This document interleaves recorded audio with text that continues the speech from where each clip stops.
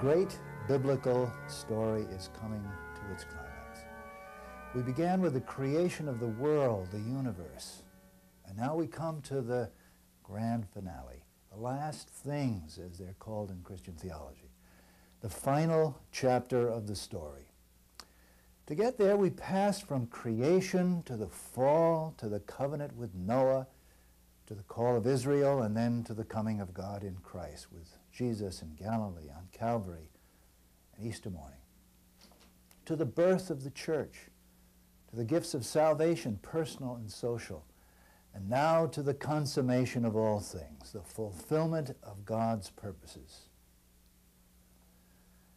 Remember how we portrayed this saga with two hands.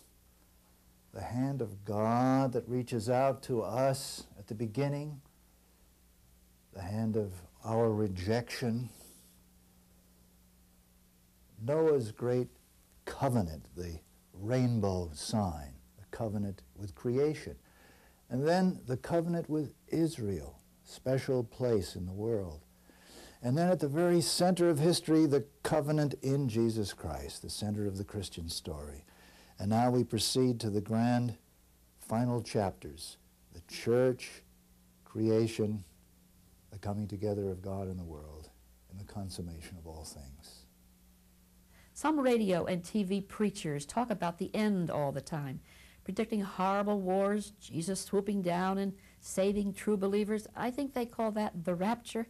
Then they return with Christ for 1,000 years of peace on earth. A final battle with the devil happens. Is all this part of our story? Well, you have it all there. The last chapter of the story is on these matters, just like the first one. Do you remember when we discussed creation and the distinction we made between the who and what of the matter and the when, where, and how questions? The Bible and the Christian tradition, they focus on the first, the who and the what. Some people push, as you were suggesting, for the second. Standard Brand teaching about creation is, however, not interested in the time and the place, the how, the where, and the when of creation. That's the business of science.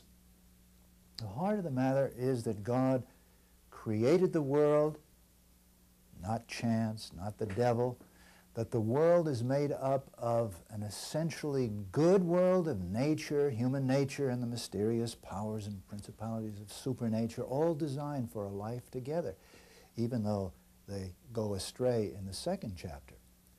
Just like the first chapter, so in this last chapter, we go for the heart of the matter, the who and the what, not the where, when, and how. God is in charge at the end of the story. That's who. What does it all mean for God and for you and me and even for nature and supernature? One sure way to miss the point is to wander off into the tempting territory of when, where, and how. The folk who like to take up timetables of the world when it's coming to an end, or who want maps about where it's all going to happen, or blueprints for how it's going to take place, they forget about the centralities, the who and the what. Indeed, they ignore Scripture's own warnings. It is not for you to know the times and periods that the Father has set by his own authority. So we're told in Acts 1-7.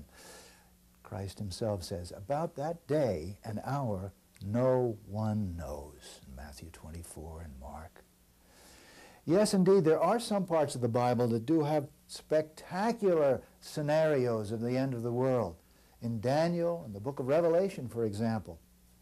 But this is code language and ancient thought forms used to get the message through to the rest of us about the essentials, the core teachings of the faith about who and about the what of the matter.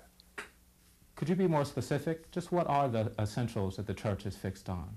The ancient ecumenical creeds that have been used in most churches for much of Christian history give us a good clue to the basics of the last chapter of the story. Take the version found in the Apostles' Creed. Christ shall come again to judge the living and the dead.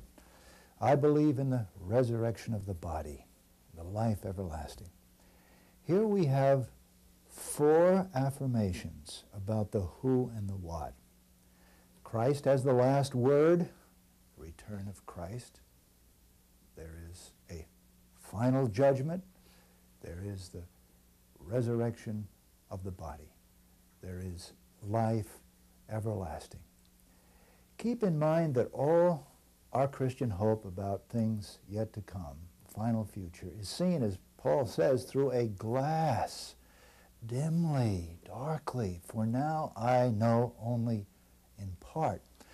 That means we have to respect the mystery that surrounds everything we say about the end of the story and speak with modesty about what is known now only in part.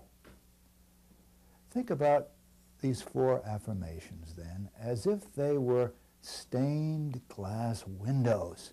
They're full of color, symbols, pictures. They do speak to us. They do let in light from beyond, but they are translucent, not transparent. A stained glass window, it's not a clear glass. It's not a picture window, but it does tell its story and give us enough light to read our hymn book by and to praise God. Gabe, could you please explain some more what you mean? Take that first point, the first window, the resurrection of the body. I always thought that Christians believed in something more spiritual, like the immortality of the soul. A famous church leader once said, Christianity is a materialistic religion. It was the Archbishop of Canterbury. Shocking? No. Biblical scripture is full of concern about bodies. This runs against a lot of what passes for spirituality today. Things that stress the soul and reject the importance of the body in God's plan. To say we believe in the resurrection of the body means that God honors the body as well as the soul, so much so that they both have an eternal destiny. The body just doesn't fade away while the soul goes to God. Our basic clue to what that means comes from what happened to Christ. Paul put it this way: Christ has been raised from the dead, the first fruits of those who have died. What the disciples encountered after Easter was not a floating spiritual substance, an oblong blur, but a visible, tangible presence. Doubting Thomas is reported to have put his hand into Jesus' wounded side. The biblical story is telling us that the risen Jesus was a hint of what we shall be. But again, nothing in the world to come is just like it is here and now. The stories of the risen Jesus are full of mysterious comings and goings, including passing through walls. Body, yes, Christ's and ours. But a spiritual body, to use the paradoxical language of St. Paul. What's happening here is that the Bible is not going to give us a transparent look at things to come, only a suggestive, colorful, stained glass window view. The resurrection of the body has its ethical implications too, for here and now, just like all the other Christian doctrines. It means that Christians care about what happens to human bodies, just because God honors them in the world to come. The Scripture is full of commands to feed hungry bodies, to clothe naked bodies, to heal sick bodies, and call to and challenge the powers and principalities of this world, political, economic, and social, that inflict so much pain and so much misery.